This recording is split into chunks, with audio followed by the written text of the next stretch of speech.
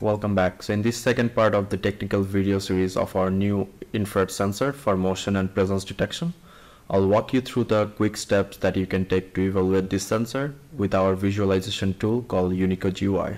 So let us take a look at all the hardwares that are required for this evaluation. Here I have the ProfiMEMS motherboard. On top of that I have the DIL24 adapter board. Then I have the infrared sensor evaluation kit, which comes with a flex cable, and I also have a micro USB cable. Now you can see that I have attached my sensor through a flex cable to the ProfiMEMS board, and the micro USB goes to the PC.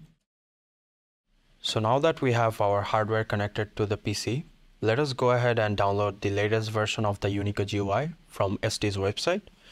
In order to do that, you can look for Unico GUI.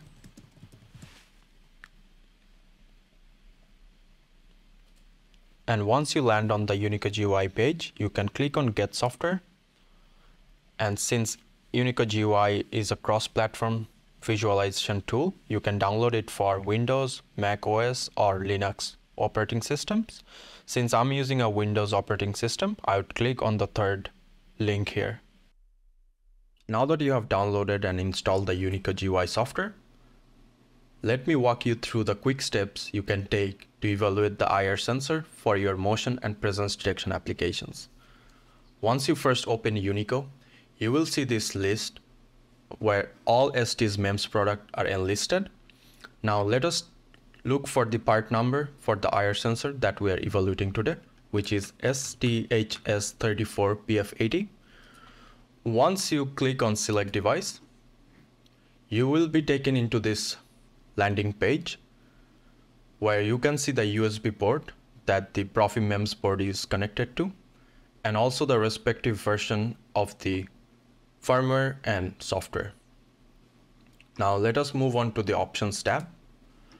In the Options tab, you can see there is an Easy Configuration button that you can utilize to configure the sensor to a predefined default value.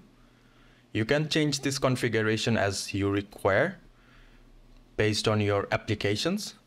And to know more on how to choose these parameters and how they impact the output, please refer to the datasheet and the application note for this part. Now let's move on to the registers and the embedded registers part. Unico allows you to both read and write on any of the available registers that are embedded on the sensor. One thing to note here is there are two different memory banks. One is the main memory bank. The other one is the embedded register memory bank. On the embedded register memory bank, you will be able to change parameters like the threshold for presence and motion, or the ambient shock, or the hysteresis for motion or presence, and so on. Unico also allows you to save any of the logs that you have taken during your evaluation process. It also allows you to both save and load any of the configuration that you might be interested to use for a later test. Let us now start the data streaming for the sensor and take a look at the plot. The first tab shows the raw data output of the sensor. The signal in red shows the ambient or the temperature at the package of the sensor.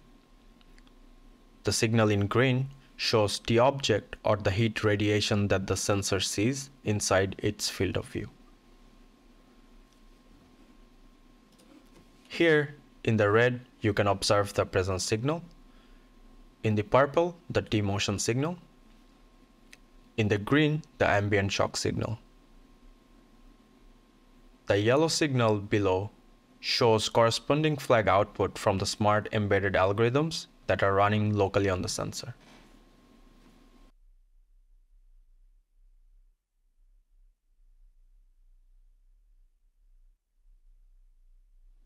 As a quick demonstration of the embedded algorithm outputs, I will now hover my hand twice above the sensor, followed by keeping it still for a few seconds. As you can see, as I hover my hand, both the presence and motion flag are set high.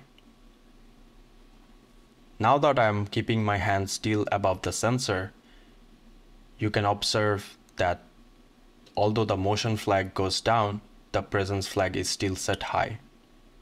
Now that I move my hand away, the presence flag goes down. You can also utilize Unico GUI to change configurations of the smart embedded algorithms in real time, such as the hysteresis or the threshold or even the low pass filter settings. If you still require to change configurations and simulate corresponding output after you have taken a log, you can use the offline tuning tool.